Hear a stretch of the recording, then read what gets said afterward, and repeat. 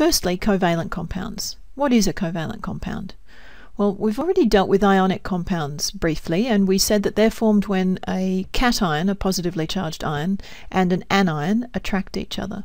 And usually this happens between a metal and a non-metal.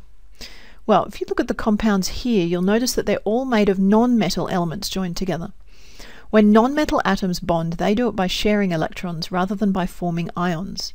The details of how the bonding occurs we can leave for later. For now, you need to remember only that covalent compounds are made from non-metal atoms only, and they don't involve ions. So let's look through them. All of these turn out to be gases. Carbon monoxide is the colourless toxic gas that's produced in exhaust, and it's an indication that fuel isn't burning completely. Carbon dioxide is what you get when fuel does burn completely. That means when there's plenty of oxygen around. It's not toxic, but it's suffocating. But it's a fuel source for plants, and it is an important greenhouse gas in our planet's atmosphere.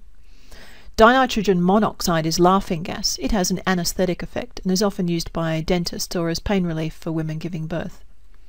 Sulfur trioxide is a gas pollutant and one of the compounds that produces acid rain when it combines with rainwater. Ozone's another toxic gas, but the layer of it that exists high in the atmosphere fulfills a vital role. It absorbs UV radiation from the sun before it gets down to us on the surface. Hydrogen sulfide is rotten egg gas. Methane is the primary component of what we call natural gas, and it's also produced by bacteria and in farts. Detecting methane is one of the tasks of the Curiosity rover that NASA sent to Mars. It's up there now, since it's thought that this will give us a clue as to whether there is or was any forms of life on Mars. And ammonia is often dissolved in water and used as a cleaning product. It has a very distinctive, pungent, sharp smell, and most of the world's production of ammonia is used to produce the fertilizer ammonium nitrate.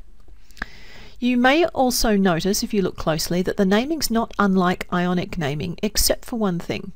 Whereas in the ionic names we simply gave the names of the ions without mentioning how many ions were present, in covalent compounds we use prefixes like mono, di, and tri to specify how many atoms there are.